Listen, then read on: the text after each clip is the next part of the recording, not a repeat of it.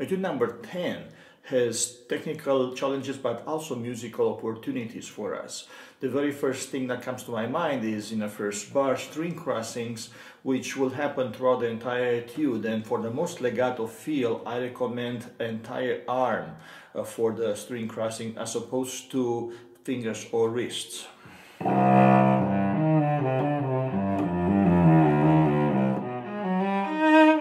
Right here in bar number 2, the next challenge is regarding bow management. I suggest we economize a lot during the first 4 notes and then we overspend on the note that has the accent. So the accent becomes very beautiful and also the left hand can help with that.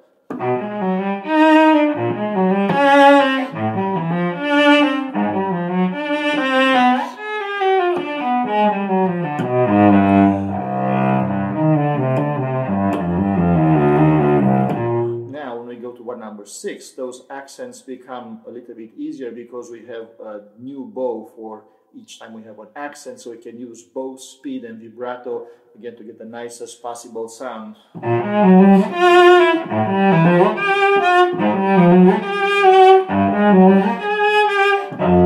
bar number 8, we begin a series of challenges that will again come back a few times throughout the etude, and that is to go from a small hand and low position to a thumb position where we ideally have a prearranged set of intervals as opposed to thinking note by note.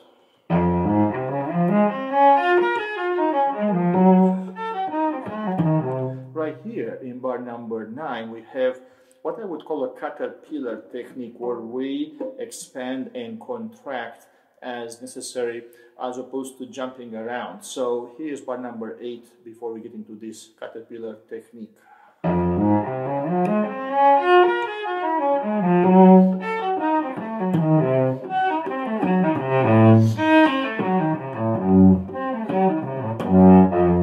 Again, bar number 11 and 12 and 13 have more of the same kind of challenge where we go from here to there and we have to arrive in the high positions with a pre-arranged disciplined left hand frame.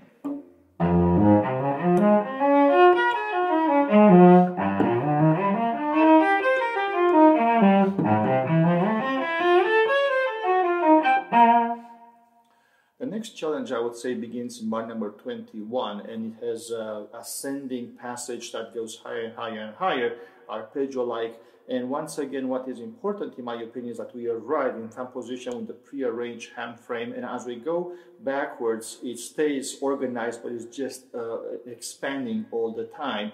And besides all that, we have the bow to watch out for, and besides the issue of crossing the whole arm for most legato, I would say to give the etude a sense of peacefulness and calm, I would like to always focus on not chopping off the last note in each bow, but instead to slightly lengthen it. So here's bar number 21.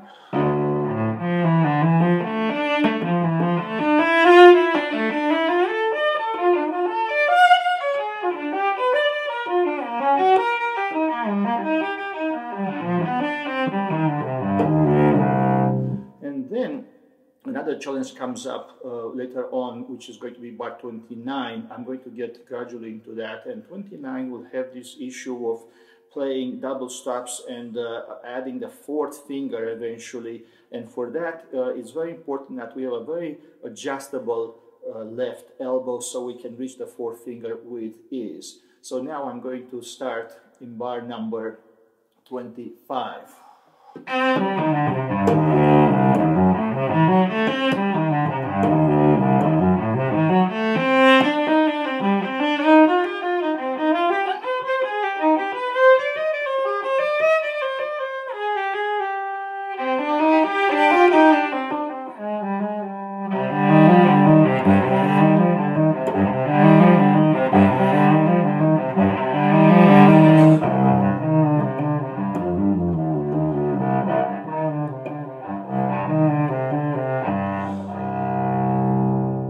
As you can see over the last few bars as an example, it is nice to use a bit of rubato throughout the etude so it becomes a musical quest as opposed to a metronomical correct exercise.